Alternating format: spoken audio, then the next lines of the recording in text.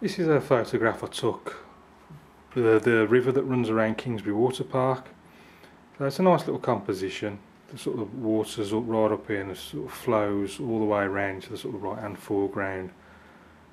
A few trees in the background, bare tree up here and a bit of foreground foliage here to help create the depth. So let's have a look at the materials before I try this one. Use the same palette, colours always in the same place. Got ultramarine, lemon yellow, Payne's grey, alizarin crimson, raw sienna, burnt umber, light red. All Cotman watercolours, just squeezed and laid to dry overnight. And then the main brush is the cut down large rod Ranson hake I use here in my jar of water. Nice lip on it, take off the excess water, the rest goes on the tea towel. 15 by 11 Fabriano Watercolour Paper, and it's just clipped to a 9mm piece of plywood to hold it steady. So one quick look at the photograph again and then let's get cracking.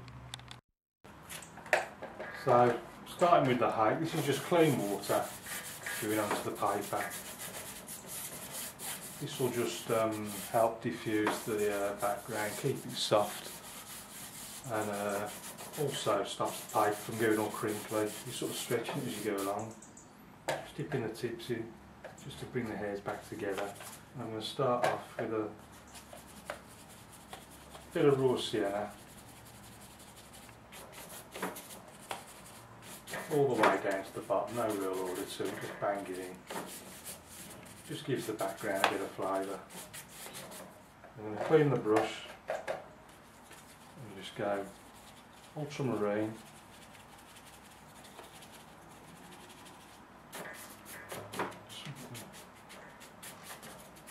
it's not one uniform, it's just uniform colour all the way down. You just sort of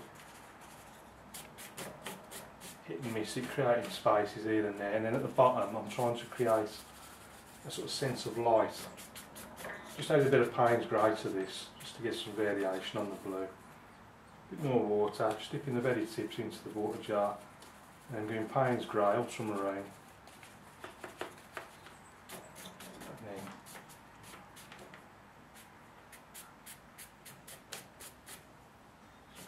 just trying to create a bit of reflection in the water. This is going to be the water obviously at the bottom there, so just reflecting the light that's up in the sky. Just adding a bit of alizarin crimson. Yeah, you can always just add a few little clouds. There's no clouds in the photograph, but it doesn't stop you from putting some in yourself.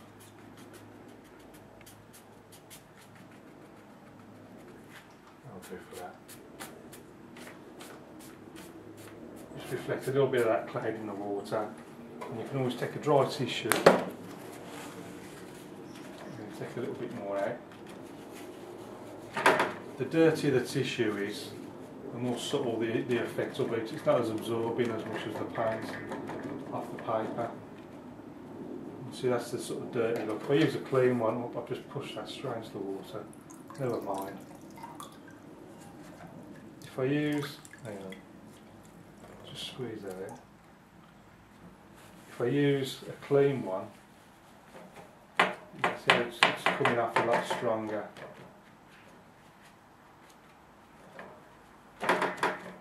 That's what I'm going to do for the sky.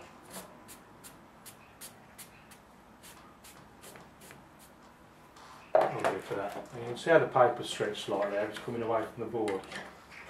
So I'm just going to, it's not actually finished stretching yet, but I want it to be flat while I go in for the next bit, and I can always pull it tight again a bit further into the painting. So first thing I'm going to do, I'm not going to clean the brush. I'm just going to go straight into the raw sienna, a bit of lemon yellow, and I've still got all the sky colours on there. And just over here we've got, I'm just wondering whether to, I'm going to give it a quick dry.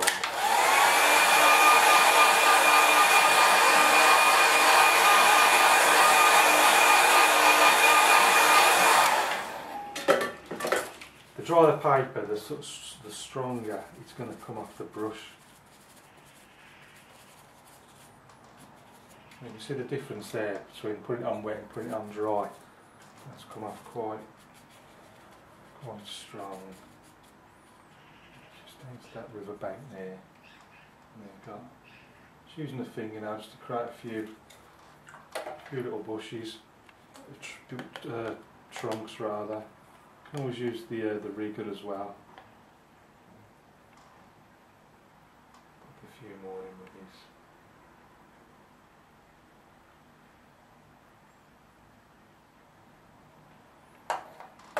Down there.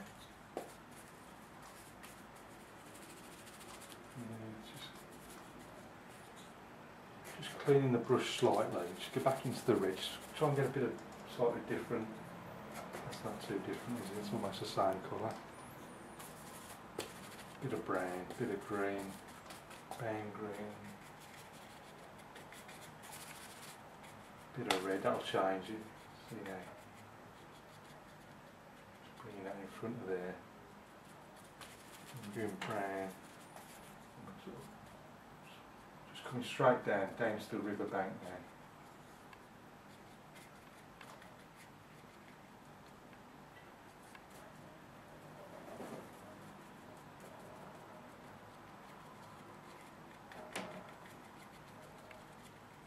I don't want it to be perfectly horizontal, I just want just a slight,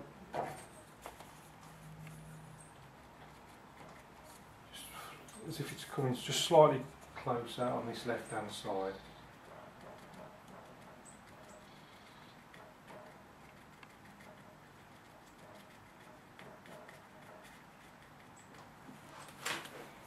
That'll do for that, I think.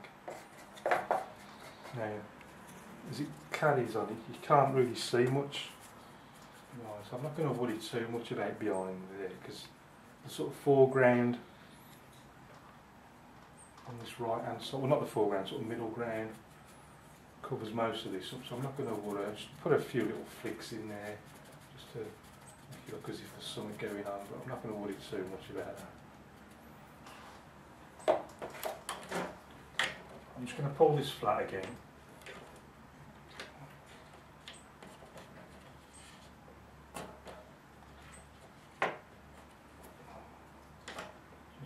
Finishes stretching, and then I'm just going to give that a quick dry.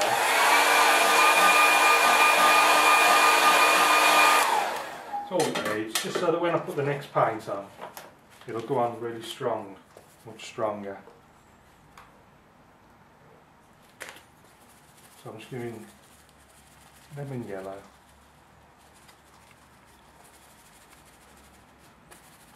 Let's put a bit of Payne's grey on there as well. I want that to really show against that. So look, now that really shows up now against the background.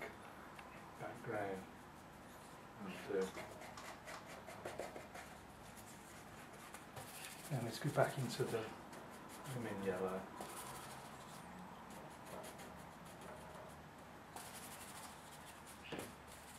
Bit of raw sienna. Lemon yellow. You can see I'm just leaving that background there. I'm not painting over it completely. Just enough there to create a bit of depth. So there's a couple of layers there now. You've got this foreground stuff and that background.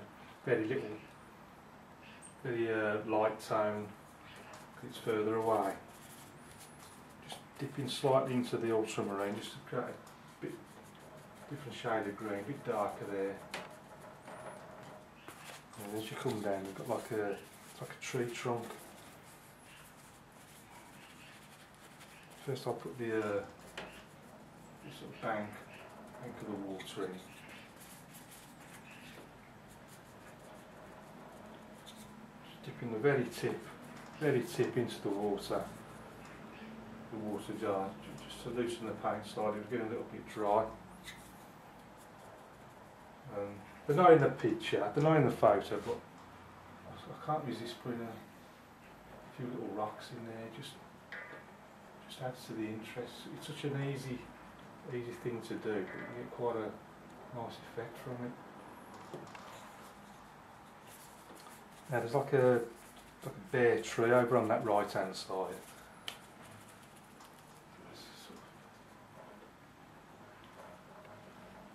So let's pop that in there so it's sort of comes up like. You can use the rigger for this if you like, but I just like to use the height brush.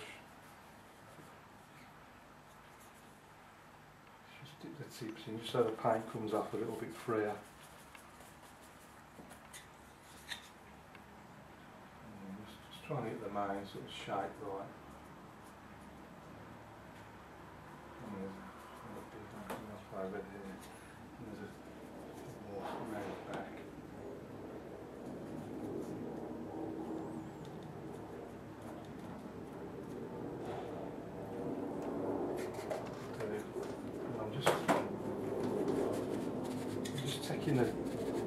Just wiping that on a tissue, and I'm just gonna.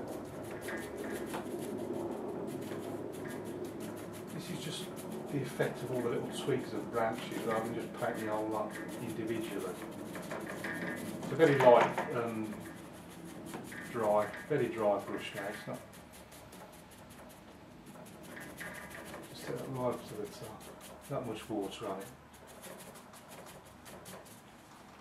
And, just gives the impression of loads of little fine twigs and branches. Too dry now, so I've just dipped the tips in just to loosen this paint up. Lemon yellow. What I could do, which I've forgotten all about, is the reflections in the water. So what I'll do, I'm just going to pull these down.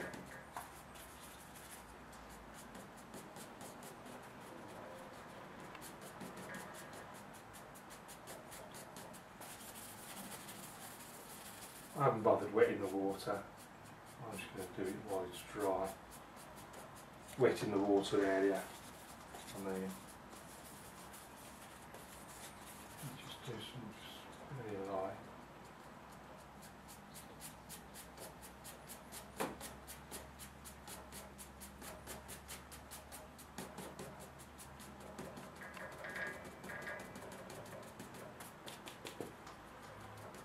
Just reflecting those banks.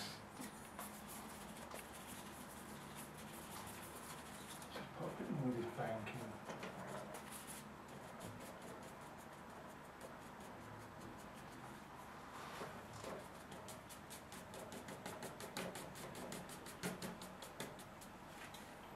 And just reflecting.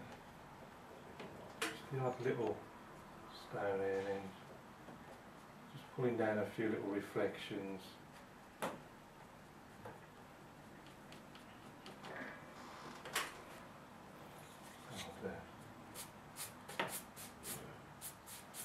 Not quite sure what I'm doing here, to be honest. I'm just experimenting now. But I've got a very, very dry brush, so there's nothing going to really go on the paper.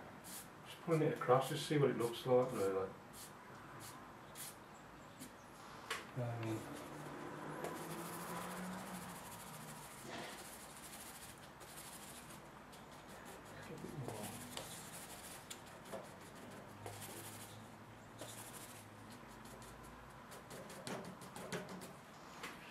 Oh, that'll do.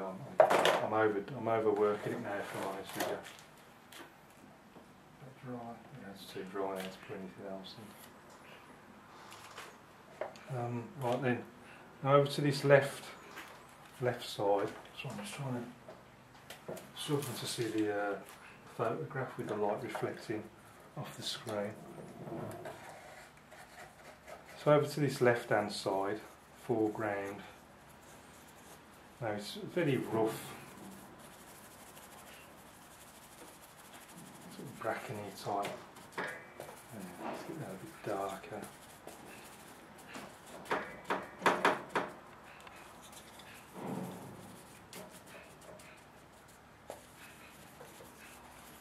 This is just blue, lemon yellow. Bit of brown in there as well. Just trying to get some sort of contrast.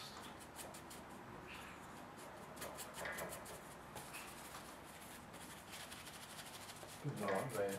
Just working my way around the palette really, just trying to get a bit of variation in this foreground.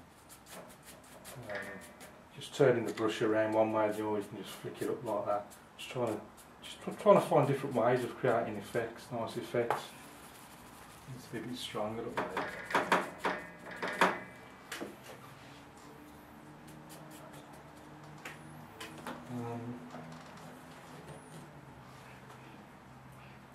Let's just see what that looks like.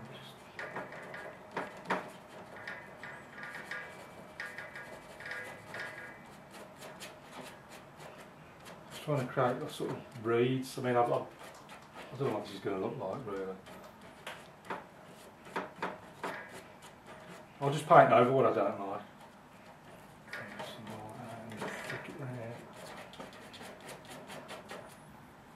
And then what you don't like, get the brush out and just paint it over there like that, something like that. And then just sort of left with maybe even like a rock or something in there. And again, what you're not keen on, just paint over. I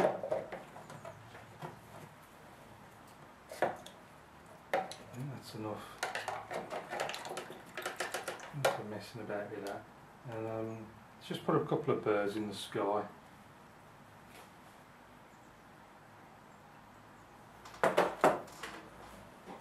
Just making sure my hand's clean. I'm just going to put them up in the light area so you can see them. Just keeping them nice and small, nice and subtle. And then what I might do, I might just put my name in with the card. Is it still?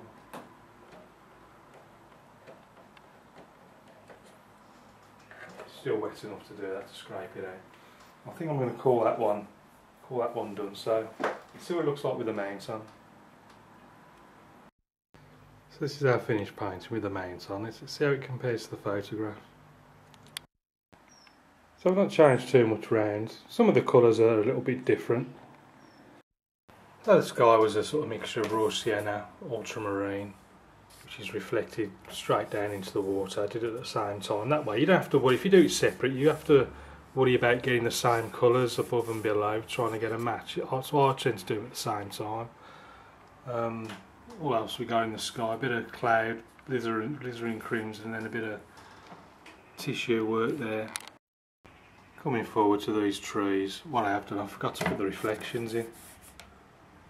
So I put the reflections in here, not very well I might add, and then completely forgot the reflections there, not to worry. So I've tried to vary it slightly, different colours, a few bushes and stuff moving across to these trees. Trunks put in by some using the rigger, some using a fingernail. Just looks like, creates sort of the effect of light sort of in the trunk. Moving across. Right side of the riverbank here. First, a few little, where it was dark, just scraped a few little rocks and stones there along the riverbank.